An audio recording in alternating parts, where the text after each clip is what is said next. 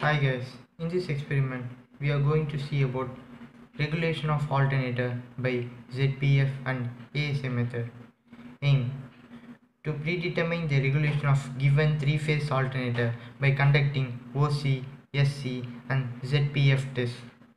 Apparatus required: voltmeter 0 to 600 volt MI, ammeter 0 to 10 ampere MI, and ammeter 0 to 2.5 ampere MC. Rheostat 300 ohm bar 2 ampere.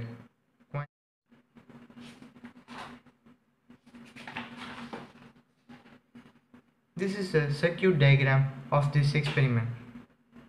The motor is here and the alternator is here. The procedure of this experiment is to first find the OC characteristics. For OC characteristics, the rheostat is in minimum position and the motor is started using a 3-point starter, and then the rheostat is adjusted to the rated speed of the motor, and then the 220 volt DC supply is switched on to the field winding of the alternator by closing the corresponding DPST switch. Using the potential divider, the current in the field circuit is increased in steps of 0.1 ampere, and at each step the alternator induces voltage indicated by the voltmeter in the field current, that is IF, and then take down the voltmeter and ammeter readings. This is OC test. For SC test, the TPST switch is closed and then take the corresponding ammeter reading also. For ZPF test, the potentiometer is bring back to its normal position and then inductive load is applied. Then varying the potentiometer to make the rated current, that is 1.75 in this ammeter, and then take the ammeter, voltmeter and ammeter readings. Taking the ammeter and voltmeter readings, the tabulated readings will be here. This is OC test. To find the E phase, just divide the EF line value by √3. Here 80 divided by √3, 46.1.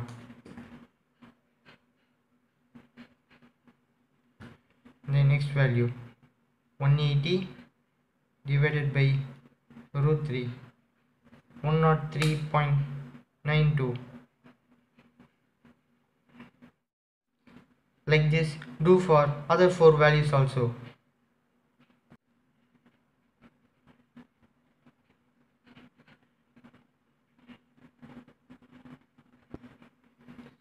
For ZPF test, IF, V and ammeter values are noted.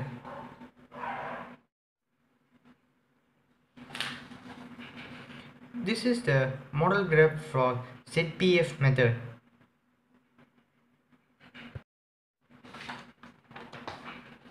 Now I am going to draw ZPF graph.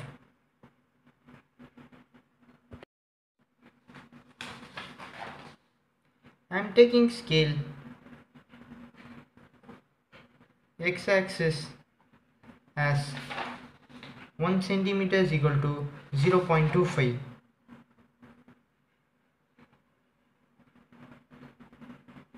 amperes, and y-axis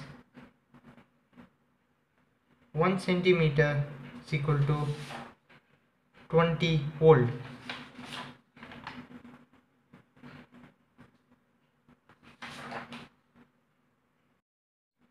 First, we should draw the OCC curve. For drawing this, plot the EF value against IF.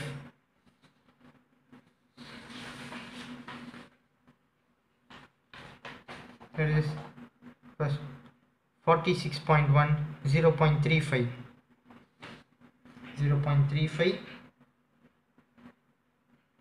46.1,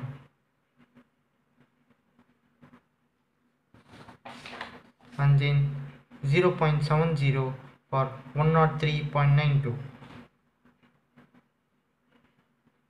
0.70,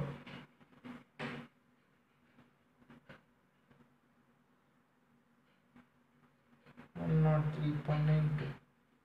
Like this, do for all the values of IF and EF.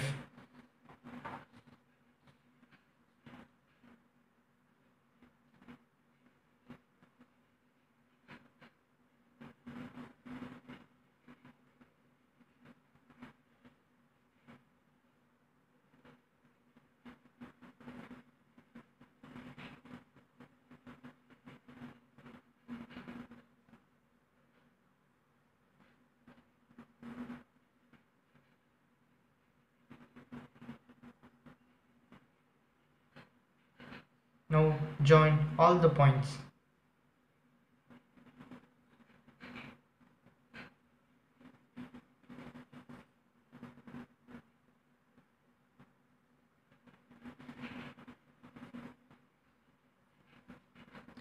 Now draw the R line gap, just extending the first 2 points straightly. This is R line gap.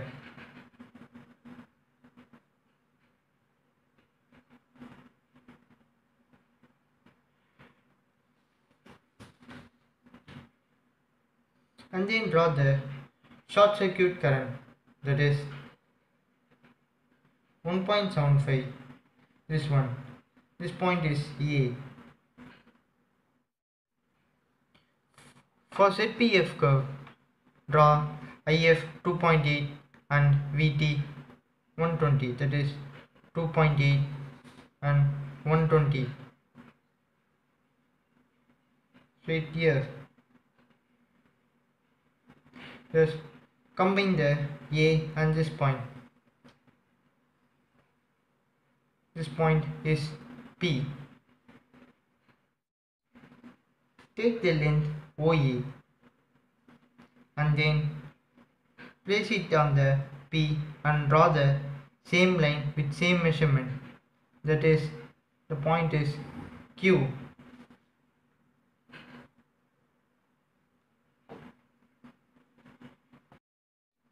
With the point Q, draw a line parallel to the R line gap which cuts the OCC curve, that the point is R. Join PR and then draw a perpendicular line from R touching the PQ line. This is S.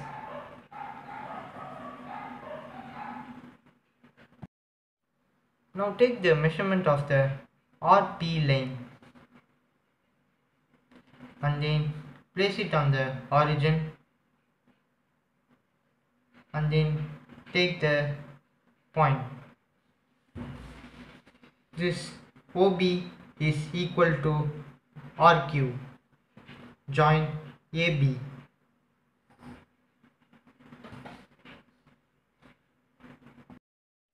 To find the armature leakage reactance, measure the length RS. RS equal to IXL, that is length of RS, that is 4.5 into 20, which is the scale of the y-axis, into 2 is equal to 90 volt. To find the FAR, that is field current of the armature at full load, length of PS, that is length of PS equal to, measure the length 4.4 FAR, 4.4 into 0.25, which is the scale of the x-axis, equal to 1.1 ampere.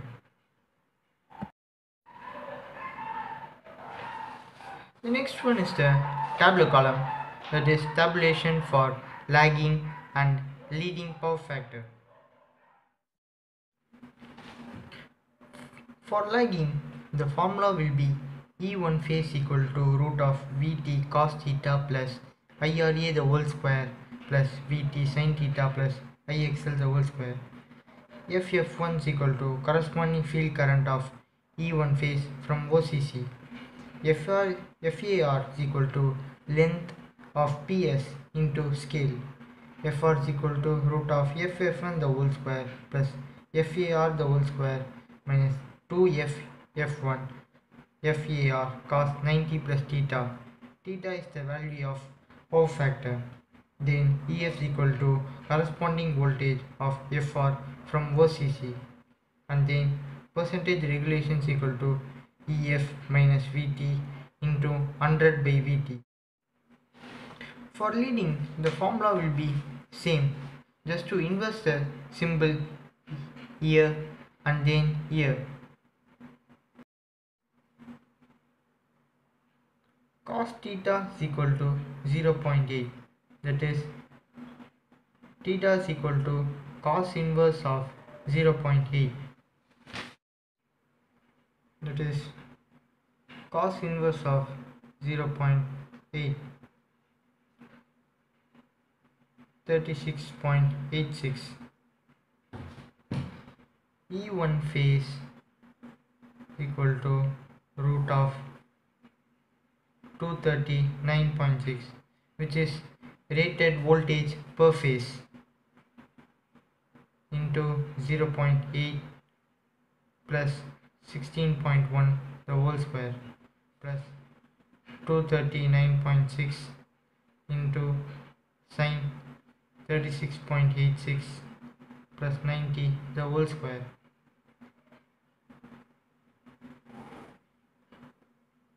By calculating this in calculator, the value will be 43172.528 plus 54628.25. By adding these two values and then taking the root, the value will be 312.731. For FAR, the value will be 4.4 into 0.25, which is the x-axis scale.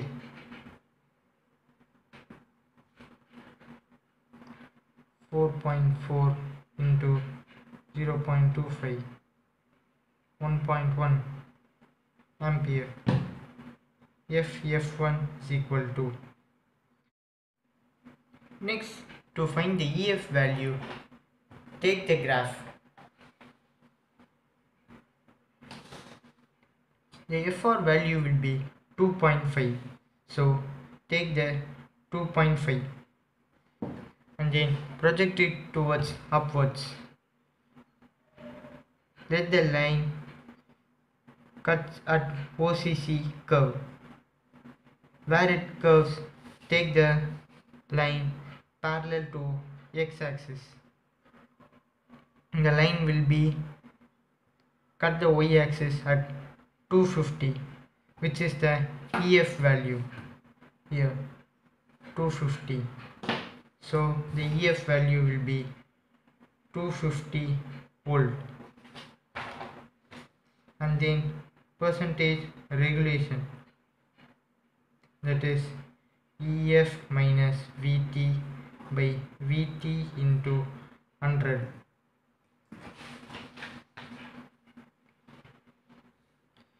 EF 250 minus VT, that is 239.6, 9.6 divided by 2.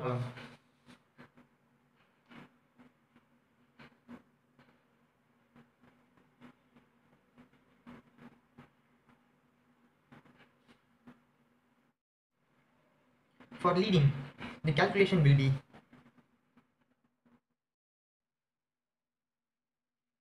E1 phase is equal to root of 239.6 into 0.8 plus 16.1 the whole square plus 239.6 sin 36.86 minus 90 the whole square.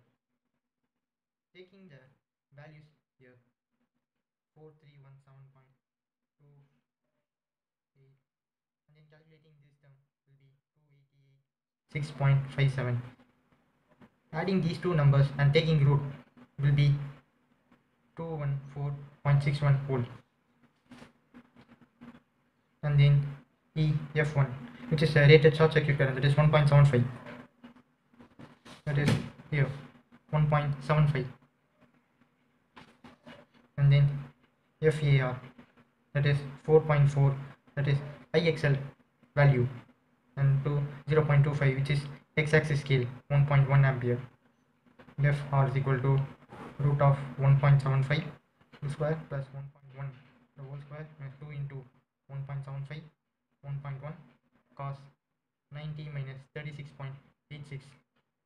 The value will be 1.40. To find the EF value, take the graph again. The value of FR will be 1.40. So taking the x-axis as 1.40,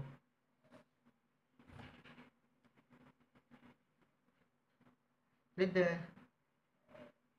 graph be projected towards the OCC curve from the x-axis 1.40, and then make this line to touch at y-axis.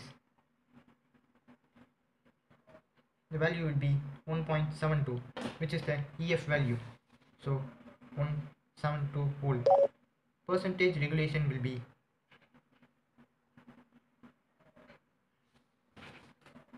EF minus VT by VT into 100.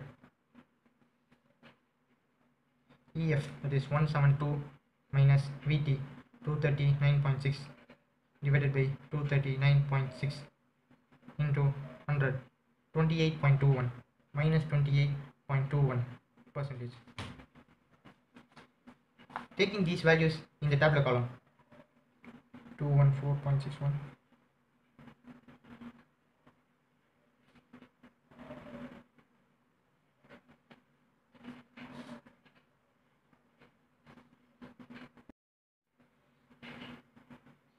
evaluating these two tabular columns, the ZPF experiment is